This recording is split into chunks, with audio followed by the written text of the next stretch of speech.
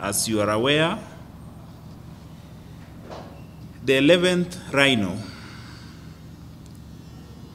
went to hell on the 6th of August 2018. The cost of translocating the 11 rhinos from Nairobi and Nakuru National Parks to Tsavo East National Park was well above Kenya shillings 100 million.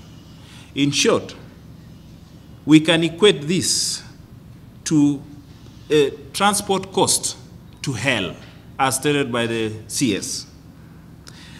This is not only a failure, but a total 100% failure.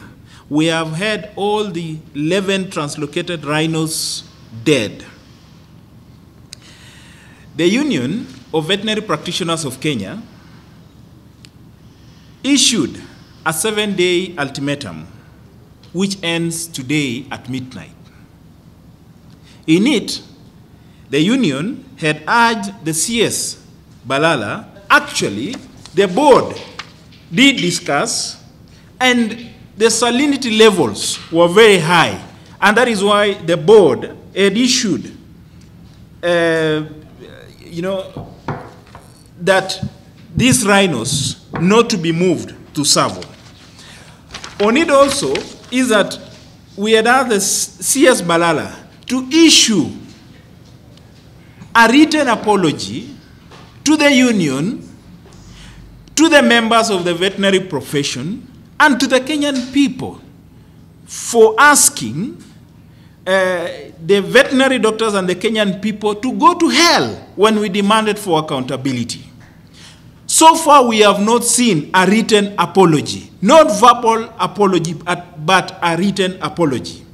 We had also asked for immediate restructuring of the KWS, including undertaking workload analysis of the veterinary doctors, non-designation of veterinary doctors as wardens, study on consumptive utilization, that is game hunting, stopped immediately, and revocation of the appointments of the KWS Board of Trustees with notable conflict of interest with Kenya Wildlife Service.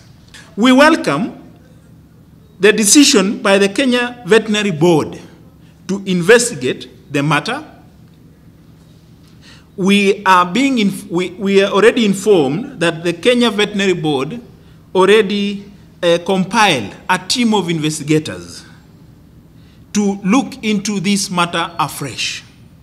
We want to urge the board to expedite the investigation and come up with the findings within 2 weeks.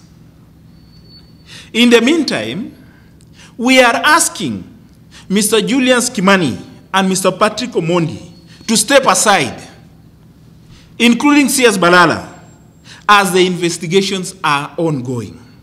They have been mentioned adversely, and they are likely to interfere with the investigations.